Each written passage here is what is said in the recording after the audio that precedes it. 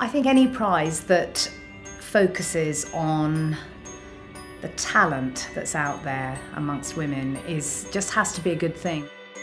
This is a wonderful opportunity to, in a sense, provide a shop window of what's really good, available, published during the year, written by women authors all over the world.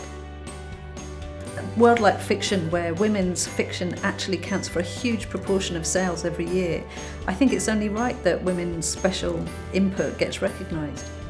When people say why the Women's Prize, you may as well say why not? I think as a reader, what you're looking for in a book, you're always looking for an author that has a distinctive voice, that can build a world that you can really enter and believe in.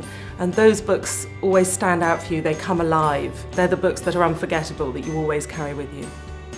We tell each other stories all the time in daily life. Everything about human exchange and dynamic is to do with storytelling. I'm looking for a beautiful way with words, proper writing, good characters that stay with me after I finish the book, and I don't know, I'm prepared to be amazed. It will be wonderful to discover a new author, but it's also great to be able to honour a writer who is consistently delivering good work, and if this is going to be her best work, then that deserves recognition too. I'm looking for new ways of saying things. I'm looking for somebody who is reaching out to me as a reader and drawing me in.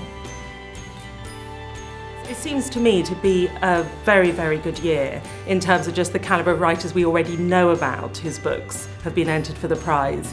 But I do hope there are going to be writers there as well that we haven't heard of. It's pretty much the highest profile literary prize there is. To be asked to be a judge was absolutely amazing. This is an opportunity to go back to one of the things I love most, which is reading books, talking about books, thinking about books.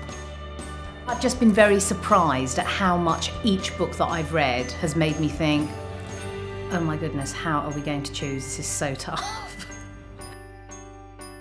If a book is awarded the Women's Prize for Fiction, people do really see that as a stamp of quality, which is fantastic.